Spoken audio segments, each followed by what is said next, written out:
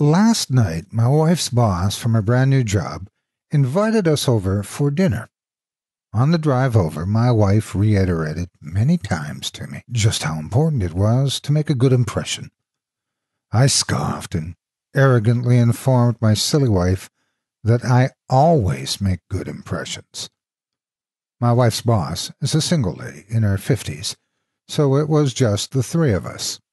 We chit-chatted over drinks and salads and seemed to be really hitting it off. She laughed at my well-timed, perfectly appropriate jokes, and my wife seemed pleased.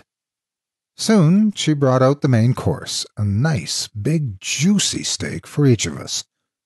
As I began to cut into my steak, I was discouraged to discover how undercooked it was. Now, I've had my fair share of rare steak. I prefer medium, but I can handle rare. This was several minutes on a hot grill short of rare.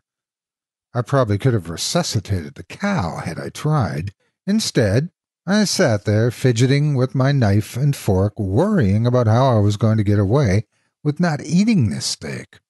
Claim veganism? No, I already feigned great enthusiasm upon seeing the steak. Just then, our hostess excused herself to the kitchen to take care of some dessert preparations. As I looked across the fancy dining room table at the open window of the apartment, a cartoon light bulb appeared over my head. I knew I had to be decisive, realizing that she could return at any moment. I committed. I grabbed the steak with my hand, gently shook off the juice, and executed a perfect throw right through the center of the open window. That's where things went wrong, big time. The window wasn't open.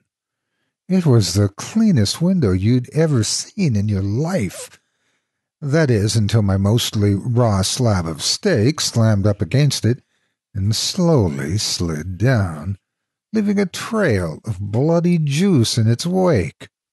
My wife, whose steak was a nice medium rare, and who was unaware of my predicament, turned, jaw-dropped, and stared at me like I was an alien from another planet. This look then slowly morphed into more of a "there is no place on this planet you can ever hide from me" expression of demonic anger. My wife's boss heard the thud of the steak on window impact and came quickly. She took in the scene, the steak sitting on the windowsill, the blood trail, my empty plate, and then gave me an inquisitive, puzzled look. I just didn't know what to say. I felt like a minute of silence, but probably 3 or 4 seconds. Finally, the best I could manage was, I'm sorry, I'm such a klutz. I don't know. I was just cutting it, and it slipped. Just ask my wife. I really am a klutz, right, honey? No help coming from that direction. I'll clean this up. I can't believe this. I'm so sorry. Etc., etc., etc. Both women continued to stare at me like I had escaped from the loony bin, as I smeared the blood around the window with my cloth napkin, dusted off the steak, and continued to mutter my incoherent explanation. I knew no one was buying the story. I knew what I had to do. I sheepishly returned to my seat and proceeded to eat every bite of that disgusting, cold, chewy, bloody, raw steak. I remained pretty quiet the rest of the evening. My wife's only 2 words to me immediately after the incident were, "I'm fine." The following afternoon I got another text from her, which read, "Good news. The boss and I just had a good laugh over how much of an idiot you are. I hope you know you'll never live this down. I love you, you moron." Thank you so much for taking time out of your day to listen to this story in its entirety. If you enjoy what you hear and what I do and would like to support me and my efforts, visit my Patreon page at patreon.com/Otis Jiry. If you haven't yet, please hit the like button and subscribe today, and share this video with everyone on your social media. It helps more than you could ever imagine.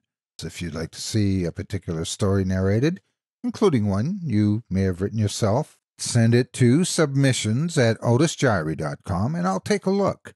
If you're interested in more of my work in the horror genre, you can also find me at Chilling Tales for Dark Nights on their website and YouTube channel, and on Chilling Tales, the podcast now available on iTunes. Again, thank you for listening and have a great day. God bless you.